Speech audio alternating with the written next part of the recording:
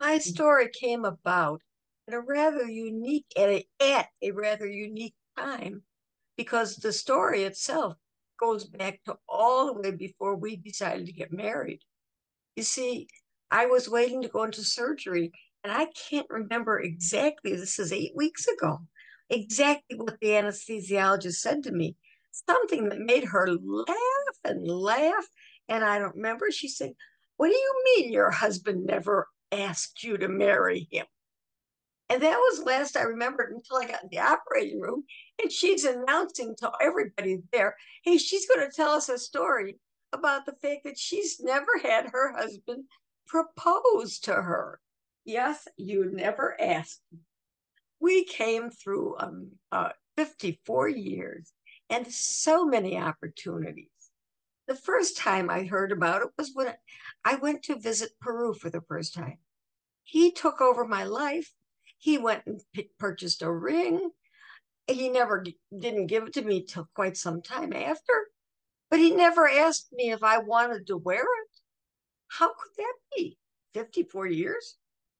And we never asked if you would marry me. Well, time went on and different events. We had our first son. Our first son made the news because I was not going to stay home from work. And he still didn't ask me, "Susan, will you marry me?" He didn't ask me.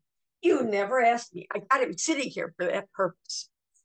Well, we went on, had another baby, and we made another trip to Peru. He still didn't ask me. We got to our 25th wedding anniversary.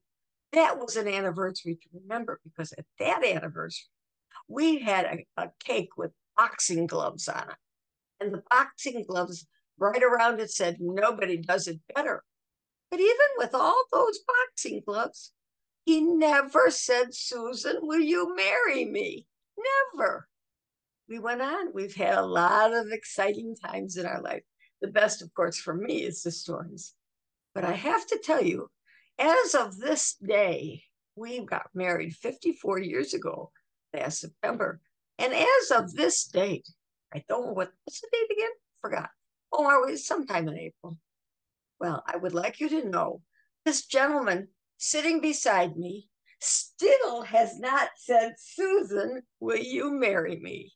I don't know what's going to happen now, but thank you for letting me share.